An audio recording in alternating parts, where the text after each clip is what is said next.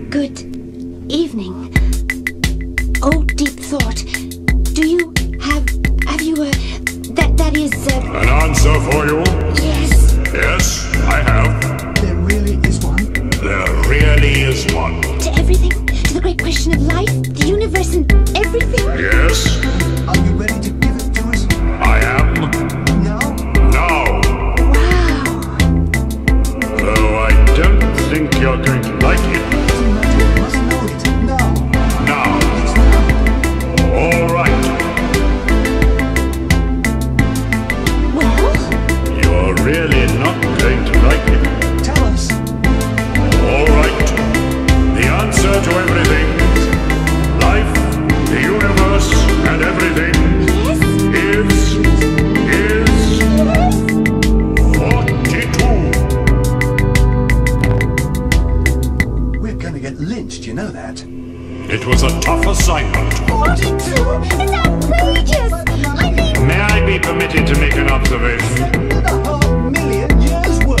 I checked it very thoroughly, and that definitely is the answer.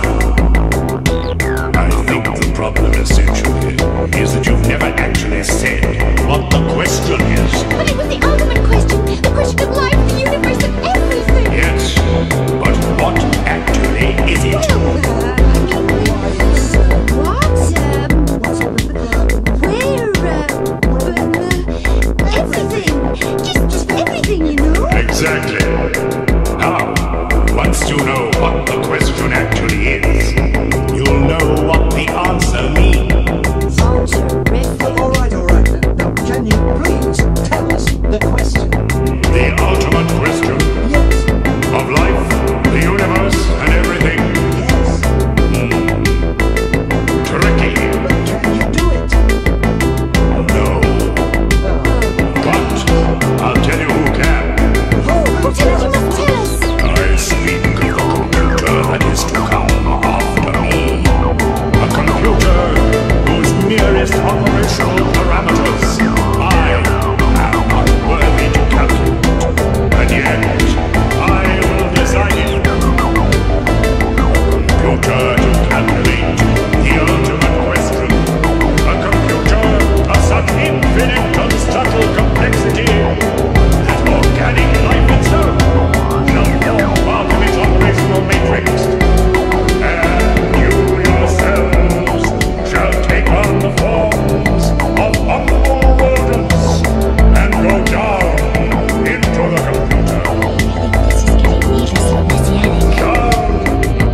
Down to navigate its 10 million-year program.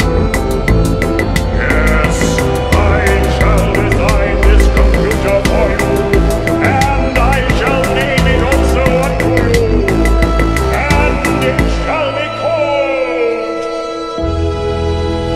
the Earth. The Earth. Yes. Oh. What a dull name.